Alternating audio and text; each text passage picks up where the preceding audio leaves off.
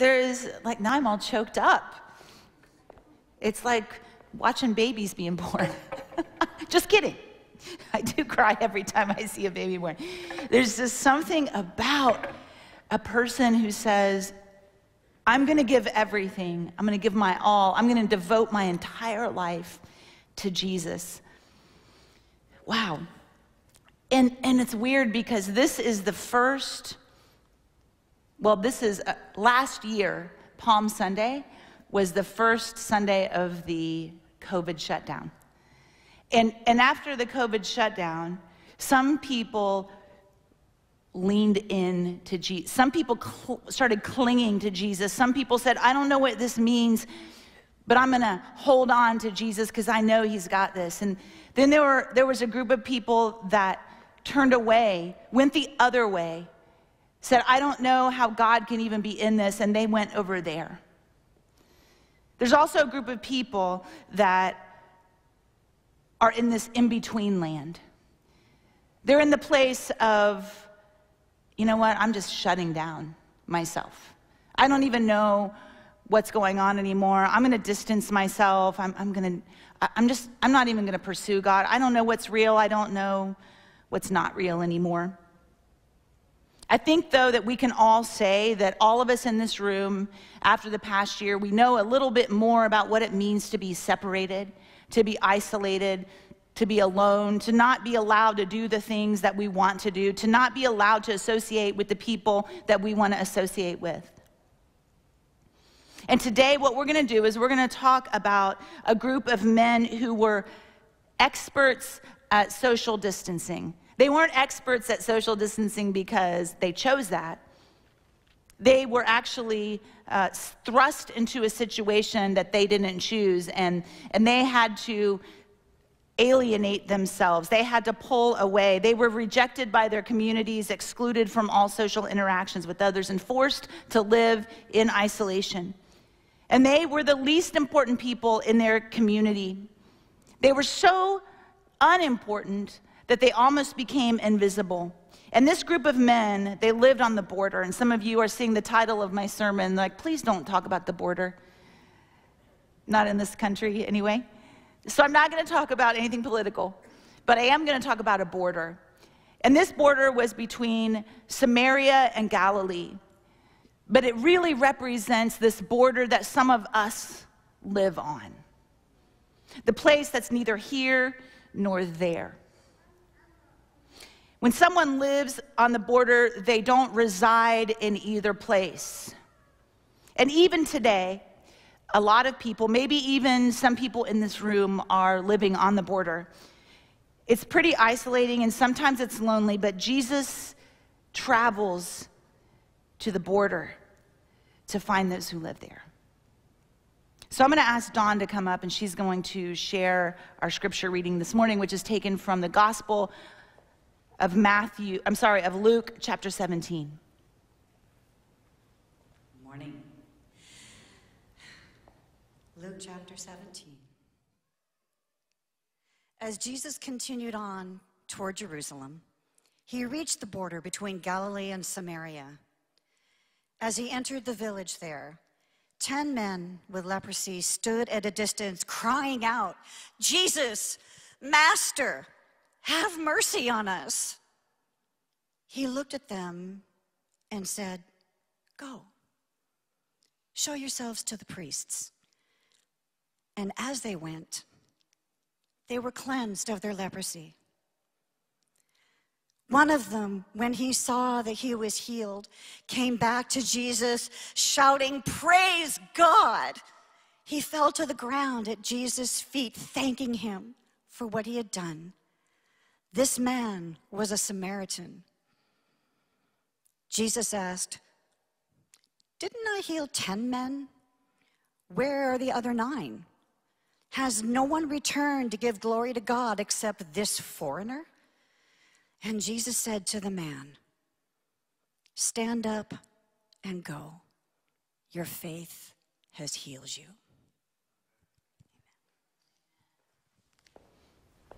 So probably most of you in this room have heard about leprosy. It's a skin disease, and in the Bible, in ancient Israel, it was a skin disease that could have been a variety of things. But the thing about leprosy is that it's on the exterior. You can actually see it. You can't hide it from anybody. People know if you have leprosy. It also disfigures your body. And the law stated in that time that lepers could not be around other people. They couldn't live with their families. They couldn't see their friends. They couldn't socialize in their communities. And when people walked near the lepers, or when the lepers came near to anybody else, you knew what they had to do? They had to make an announcement. They had to make an announcement, and the announcement was this: unclean. So imagine if you came into this room, into this sanctuary right now, and there was a leper in this room, and the leper would shout out, I want all of you to say it, unclean. Say it again. Unclean. They had to say it loud enough so that the people would hear and that they would all turn away and go the other direction. The unclean and the clean could not mix. Their identity and their only reputation was their uncleanness.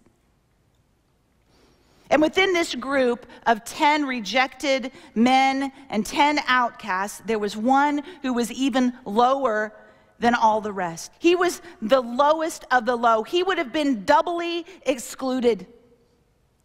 9 of them were Jews, and 1 was a Samaritan. And the Samaritan, prior to contracting leprosy, he would have already known what it was like. He would have been familiar with rejection. He would have been familiar with what it meant to be excluded, to feel less than, to be the lowest on the totem pole. The Jews believed that Samaritans were spiritually and ritually unclean, so they did everything they could do to avoid them, to not touch them, to lose contact with them. And before these men contracted leprosy, they were enemies and they hated each other. But isn't it interesting how their common stigma, their common pain, that their common isolation is actually what brought them together?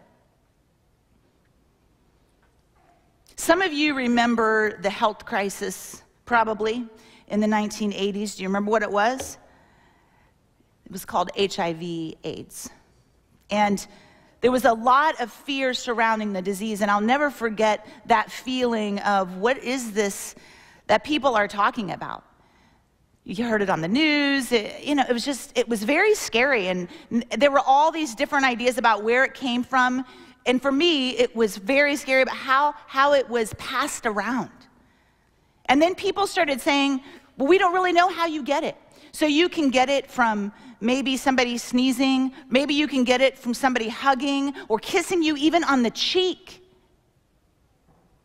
I remember I was supposed to play at my cousin's, I was supposed to play and sing at my cousin's funeral. Sorry, her wedding. That was a really weird thing that just came out. I don't know what happened. Anyway, look at your notes. I was supposed to play at her wedding.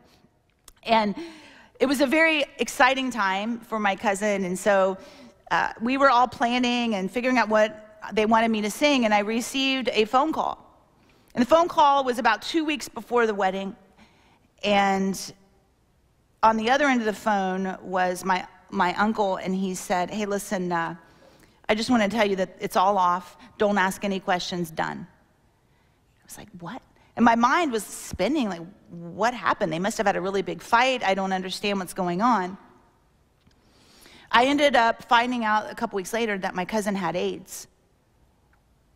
So she was formerly a drug user.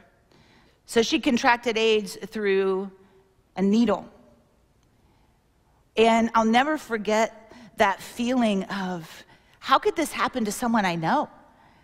And then all these things run through your mind, like, what does this mean to her and her life? And I knew what it meant for her life. So I remember talking to my friend, and I said, what are we gonna do about my cousin? Like, I wanna go see her, but I'm really scared because I don't wanna get AIDS. And I think if I go there, that even if I hug her, that possibly that I might get AIDS. And I'm very scared of that, and I'm not sure what to do. And she was in her house, and she was completely isolated. Nobody was going to see her. The only people that were there were her immediate family. And finally, my best friend, I can't not go see her. So we decided that it was more important to get rid of our fear and to go see Rita, so we went to see her. And Rita, it was her birthday, and she was turning 30. And so I remember walking in, and if you've ever seen anybody who has AIDS, they're very emaciated. And so I went in to see her and was shocked. And I remember hugging her, and the first thing that went through my mind is, I'm gonna get AIDS. I know that sounds terrible, but that was my feeling. And I remember hugging her, and she hugged me so hard, and I felt like I was gonna break every bone in her body, but she wouldn't let me go, so I didn't let her go. And I remember we brought a cake in, and we put candles on it, and she looked at all the candles, and she blew them out, and she said, you know, I can't believe this is my birthday. I used to be so pretty, now look at me. And then she started sobbing. Why am I telling you all of this? Listen, Rita did pass away. Rita is in the arms of God. She knew Jesus. But I'm telling you this story because I want you to understand that feeling isolated is real, and that these men were real men. These men weren't just a story in the Bible. They were 10 lepers who were totally rejected and isolated from everybody that they loved. And they came together as one group of men who were hurting and in pain and had to cry out, unclean, their whole lives. But they heard something. They heard that Jesus was coming. How they heard about him, I don't know, but Jesus had a reputation, and they were waiting for him. So when Jesus walked into the village on that border between Samaria and Galilee, he heard the voices of 10 lepers saying in unison, Jesus, Master, have mercy on us. They did not proclaim unclean to Jesus. They changed their cry. Instead of using that word that separated them and caused them pain, they cried out for compassion. Instead of hiding from Jesus, they wanted Jesus to see them. They had hidden on the border for so long. But this time, they needed Jesus to look at their disfigurement. Because maybe if Jesus looked at them, he would see their condition, and he would have mercy upon them, and he would rescue them from this remote border land. The place that was really between life and death. You see, the border is the place where you're alive, but you're really not living. And just like these lepers, maybe some of you are living on the border. You've been hiding. You've been living under the radar. You've been trying to go unnoticed, and you've been hoping beyond hope that Jesus doesn't see you, but your life isn't fulfilling, and you are empty, and you feel displaced, and because living on the border isn't really living. Because if you want to escape the border, you're going to have to let Jesus see you in all of your mess, in all of your brokenness. You see, Jesus travels great lengths to see people, especially to see those who live on the border. But you must want to be seen. And the 10 lepers wanted to be seen. And the 10 lepers cried out for mercy, desperately hoping that Jesus would look their way. And the Gospel of Luke says this, that he looked at them. Jesus could have kept walking. Remember, Jesus is on his way to Jerusalem. Yes, it's Palm Sunday. But Jesus in this story is still on his way. And he's up in the border. And he looked at them. And he saw their condition. And he saw their scarred and disfigured bodies and faces. And he heard their desperate cries for mercy. And then from a distance, he didn't go up to them. He didn't touch them. But from a distance, he gave them something to do. Very simple. He said, go and show yourselves to the priests. Okay, really? Go show yourself. That would have meant a lot, by the way, to the 9 lepers who were Jewish. What that meant to them was, okay, I'm going to go see the priests. And what happens is, if you say, listen, I have leprosy, but I think it's healing or whatever, you would go to the priest, and the priest would look at you and say, okay, you know what? We're going to isolate you for 7 days over here in this house where you're not around anybody else. And then in 7 days, you're going to come back and I'm going to look at you again. And no other leprosy had formed or no other skin lesion had formed, and you had no skin lesions anymore, you would be considered clean. So to them, that was a really positive statement from Jesus, like something good is going to happen. We are going to be healed. But don't miss something important here. I didn't realize this till I really pondered this scripture. Jesus asks all 10 of them to go show themselves to the priests, the Samaritan included. The Samaritan, the enemy of the Jews, the one who doesn't practice, that doesn't have the same God, that's the one who's supposed to go with the 10 lepers who were Jewish. And this is the weird thing. He probably wouldn't have even been allowed to see the priests. He wouldn't have been allowed to go into the temple. He's a Samaritan. He's unclean. So imagine his thinking. If I go there and I go see the priests, then when they find out I'm a Samaritan, I'm going to hear those words again, unclean. It doesn't matter if I have leprosy or not. I'm unclean to them. The Samaritan leper knew that he was unclean on his skin, but he also knew that the Jews thought he was unclean in his soul. He was the lowest form of human. He was the lowest of the low. And if he went to see the priests, he would go and be rejected all over again. But listen, I love the Samaritan, because it says in that same verse, it says, Jesus looked at them, go show yourselves to the priests, and as they went, they were cleansed of their leprosy. They, all 10, they were all cleaned of their leprosy. And here's what I want you to know. If you want to escape the border, just go. Stop questioning, just go. You see, all 10 of them went, and as they went, they were cleaned. They only knew that Jesus said go. They went without having all the details, and the Samaritan went too, and he knew that he would be rejected when he got there, but instead, he trusted Jesus enough to go. Because they listened to his simple directive, they experienced a massive miracle. Listen, sometimes, many times, Jesus will ask you to do something and respond to something, and he only gives you enough information so that you take a step. And some of you today may be wondering, I don't hear from Jesus anymore. I'm just walking on. Listen, let me tell you about it. Can the camera follow me? Probably not. Okay, right here. Here we go. I'm almost on the border. So what happens is, God tells you something. Right here. You want me to go over? All right, I'm going way out. All right, I'm in the dark. That's perfect. So God tells you something here, and then you say, I need more information. And I can't do it, Jesus, and so you keep saying here. But see, what happens is, and you want to go over here, you want to be in this space, you want to be doing what God wants you to do, but you haven't responded to this over here yet.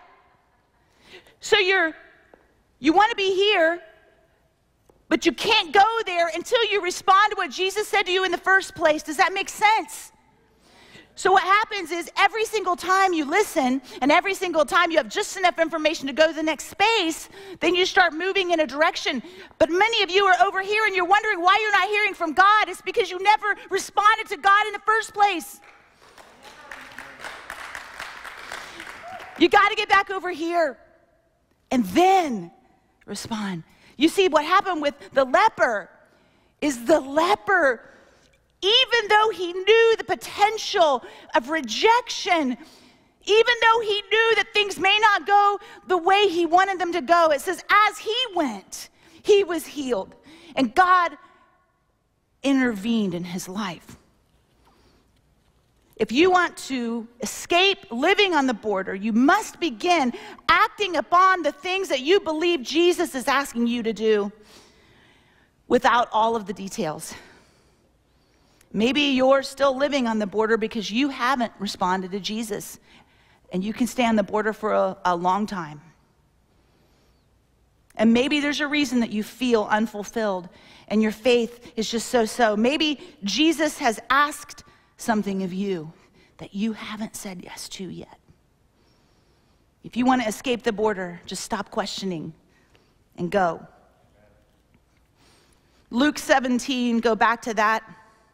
It says, one of them, when he saw that he was healed, came back to Jesus shouting, "Praise God." He fell to the ground at Jesus' feet, thanking him for what he had done. This man was a Samaritan. So we know the only one who returned was the Samaritan. And it's ironic that I said that Jews and Samaritans were enemies. Now the Samaritan is kneeling at the feet of a Jew because Jesus was a Jew. The other 9 continued on to the priests. We don't know if they made it. We just know they continued on because they were all healed. But the Samaritan came back. And at that moment, there was no more distance between him and Jesus. He could touch Jesus. He stepped right into Jesus's presence, and Jesus could touch him. And he fell at Jesus's feet, and he thanked him for what he had done. He didn't need to go to the priests. He went back to the one who actually healed him. Amen. There's nothing more for him to do. But then it goes on, it says, Jesus asked, "Well, didn't I heal 10 men? Where are the other 9? Has no one returned to give glory to God except this foreigner?" And Jesus said to the man, "Stand up and go. Your faith has healed you." Yeah, but he's already healed. The Samaritan he's not a leper anymore. He's healed. That's why he's at Jesus' feet thanking him. So what does Jesus mean when he says, "Your faith has healed you"? When you go back to that exact translation, what he's saying is your faith has saved you. So there's a difference, by the way, in believing Jesus and believing in Jesus. So he believed Jesus enough to go, and he was healed. But now something new was going on, right? He had 2 healings. He had 2 healings. He had the healing of his physical self, and it happened when he believed enough to respond to Jesus' direction. And as they went, they were healed, all of them. But then he had a second healing. Listen to what Romans says. Romans 2:4. Do you not realize that God's kindness is meant to lead you to repentance? God's kindness poured out on 10 lepers. They're all healed, and one of them returns. What is repentance? Repentance is when you are willing to turn from the life over here that you have and surrender your life to the care of the Almighty, and surrender your dreams and your life, and we talk about that a lot, and literally turn and face Jesus and let Jesus become your Lord. You step down from being the Lord of your own life, and you let Jesus be the Lord of your life. You release control of your future and the outcome of your life and place them into Jesus' hands. He had a soul healing, because that's what happens when you do that. Like, your soul is different. Your soul becomes alive. Remember what I said it was like to live on the border where you're alive, but you're not really living? Your soul becomes alive. Quickened is what the Bible says. God did not send his Son into the world to condemn the world, but to save the world through him, and to give life, and to give abundant life, so that you can live a life that is filled with joy and peace and love and kindness, and walk in this world in the middle of the chaos, in the middle of everything we're going through, and you can have an amazing life. Jesus, this is really cool. So Jesus wanted them to be able to join their families. He wanted all of those who completely outcast and unable, he wanted them to fellowship with their families and be with them. He wanted them to be able to go get a job again and work, and he wanted them to be able to get in their community and serve and whatever they were doing. But listen, the most important thing he wanted is he wanted them to be able to fellowship with God. So there's a double healing. There was the healing physical, the blessings of this world that God wants to bless you and let you be in fellowship with others. But there's a spiritual healing because he wants you to be in fellowship with Almighty God. And that's what happened with the Samaritan. He had a double blessing. He had physical healing and he had spiritual healing in one day.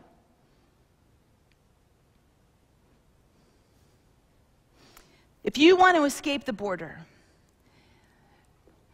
you're going to have to return to Jesus just like the Samaritan did. Because some of you are alive, but you're not really living. And some of you have received blessing upon blessing, but you have ignored the work of Jesus. Some of you have said, you get this new job. You say, well, I did ask some people to pray for me, and you get this amazing job, and then you say, well, you know, I'm just really smart, and I put my resume out there, so I got the job. And it's kind of a coincidence that people were actually praying for me at the same time. Or somebody was healed, and you say, yeah, but they had really good doctors. You can explain away anything you want. But here's the thing. Remember this, 9 lepers didn't return. The majority of the people, listen, they could have gone to the priest and said, walking along, oh, we're healed. You know, get to the priest and then say, well, you know what? It's probably the priest who healed us. He knew we were coming. So it couldn't have been, you know, it's just a coincidence that Jesus told us to go see the priest. He never said he was going to heal us. We're just walking along and we're healed. I think it's because we were going back to the priest. Anything can become coincidental. You can explain away anything. But Jesus wants you to be free from living in the border. And he wants you to understand that he is kind and loving and good. And Jesus takes the person who is the very lowest, and he blessed him with blessing upon blessing. The real borderland, living on this border, is not recognizing God at work in your life. Not giving God the credit that he deserves. Not falling at the feet of Jesus because of everything that he's blessed you with. When you focus on the negative and you're not focusing on his greatness, that's borderline. That's borderland, and that's living on the border. Your real border is having enough information about Jesus to see his kindness, but never experiencing his power of transformation in your life. And Jesus asked the Samaritan to stand up and go. Where did he go? Once again, just a little bit of information. Okay, stand up and go. Well, where do you want me to go? Just go. You know where I think he went? I think he went back to the border. And I think this is what he did. Amazing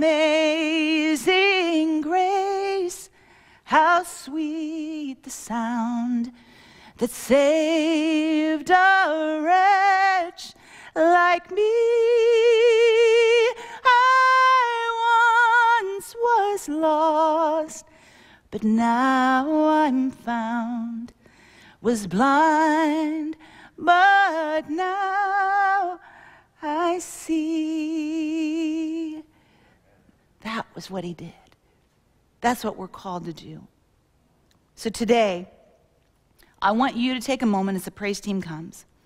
And I want you to think, are you on the border? Because today, you can decide on 2021, Palm Sunday, you saw those people that are getting baptized. They'd been baptized before. They just want that second blessing, I think.